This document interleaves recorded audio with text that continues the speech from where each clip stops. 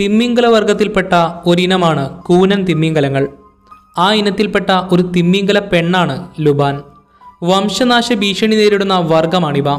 കൂനൻ തിമ്മിങ്കലങ്ങൾ സാധാരണഗതിയിൽ ഒറ്റയ്ക്ക് കറങ്ങി നടക്കാറില്ല.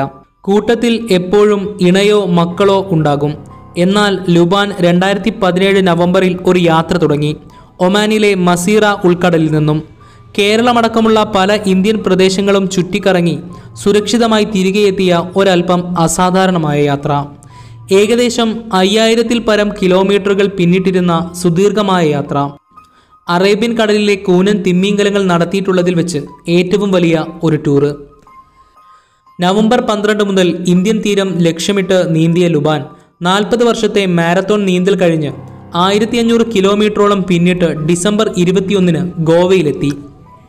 കൂട്ടം തെറ്റിപ്പോയ ലുബാന്റെ വരവ് മുമ്പേ റിപ്പോർട്ട് ചെയ്യപ്പെട്ടതിനാൽ അറേബ്യൻ VIP ടൂറിസ്റ്റിന് ശക്തമായ സുരക്ഷയൊരുക്കിയിരുന്നു ഇന്ത്യൻ കോസ്റ്റ് ഗാർഡ്. പോരാത്തതിന് കസ്റ്റംസ്, വനം വകുപ്പ്, മത്സ്യത്തൊഴിലാളികൾ തുടങ്ങിയവരും ഈ ഉദ്യമത്തിൽ പങ്കുവഹിച്ചിട്ടുണ്ട്. ഇവരെല്ലാം സംയോജിച്ച് ലുബാന്റെ സുരക്ഷയും സ്വതന്ത്ര സഞ്ചാരവും ഉറപ്പാക്കി. ഡിസംബറിൽ ഗോവയിലെത്തിയ ലുബാൻ കർണാടക തീരം വഴി സഞ്ചരിച്ചാണ് കേരളത്തിലെത്തിയത്. വളരെ പതിയെയായിരുന്നു ഈ യാത്ര എന്നത് ശ്രദ്ധേയമാണ്. ഇന്ത്യൻ മത്തിയുടെയും കൊഞ്ചിൻ്റെയും രുചി ആസ്വദിച്ച് കൃത്യം ഡിസംബർ 25 ക്രിസ്മസ് ദിനത്തിൽ കണ്ണൂരിനോടടുത്തെത്തി. യാത്ര തുടർന്ന ലുബാന്റെ ന്യൂ ഇയർ കൊച്ചിയിലായിരുന്നു. സഞ്ചാര വഴികൾ മനസ്സിലാക്കിയെടുക്കുന്നത് സാറ്റലൈറ്റ് ഡാറ്റകൾ വിശകലനം ചെയ്തും ഫോട്ടോഗ്രാഫ് പരിശോധിച്ചും തിമ്മിങ്കലത്തിൻ്റെ ശബ്ദങ്ങൾ പിടിച്ചെടുത്തും മറ്റും ലഭിക്കുന്ന സൂചനകൾ ചേർത്ത് വെച്ചിട്ടാണ് കേട്ടോ. വളരെ പ്രയാസമേറിയ പണിയാണിത്. 2017 നവംബർ മാസത്തിൽ ഒമാൻ ഉൾക്കടലിൽ വെച്ച് ലുബാൻ ഉൾപ്പെടെ 14 തിമ്മിങ്കലങ്ങൾക്ക് എൻവയോൺമെൻറ്റ് സൊസൈറ്റി ഓഫ് ഒമാൻ വിദഗ്ധ സംഘം ടെയിൽ ടാഗിംഗ് നടത്തിയിരുന്നു. തിമ്മിങ്കലങ്ങളുടെ സ്ഥാനം കൃത്യമായി നിർണ്ണയിക്കുവാനും അവരെ വേട്ടയാടുന്നതിൽ നിന്നും ചെറുക്കുവാനുമൊക്കെയാണ് റേഡിയോ ട്രാൻസിസ്റ്റർ ഘടിപ്പിച്ച ടാഗുകൾ വാലിൽ പിടിപ്പിച്ചത്.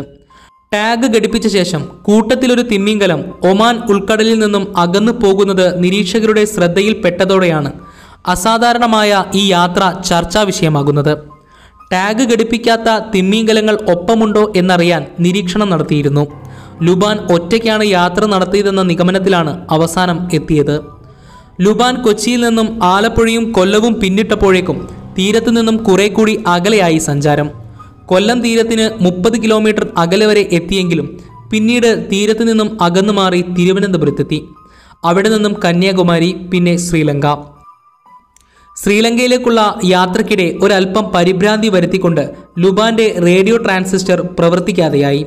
പക്ഷേ ഭാഗ്യവശാൽ 1.5 ആഴ്ചകൾക്ക് ശേഷം വീണ്ടും സിഗ്നലുകൾ ലഭിച്ചു തുടങ്ങി.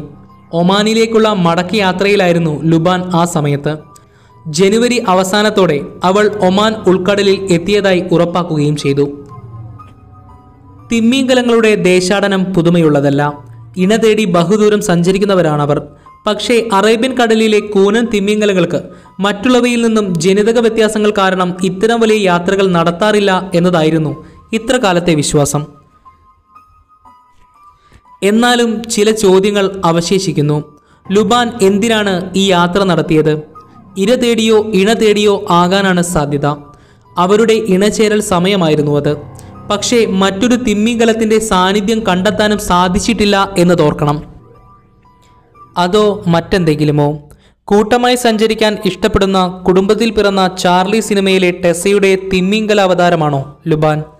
ലുബാൻ ഒറ്റയ്ക്കായിരുന്നോ സഞ്ചാരം? അതോ ടാഗ് ചെയ്യപ്പെടാതിരുന്ന, നിരീക്ഷകരുടെ കണ്ണിൽപ്പെടാതിരുന്ന ഒരു കൂട്ട് അവൾക്ക് ഉണ്ടായിരുന്നോ? വീഡിയോ ഇഷ്ടപ്പെട്ടാൽ ലൈക്ക് ചെയ്യാനും മറിച്ചാണെങ്കിൽ ഡിസ്ലൈക്ക് ചെയ്യാനും മടിക്കരുത്. മറ്റുള്ളവരിലേക്ക് എത്തിക്കാനായി വീഡിയോ ഷെയർ ചെയ്യുക. ഇത്രയും പറഞ്ഞുകൊണ്ട് ഇന്നത്തേക്ക് വിടാം.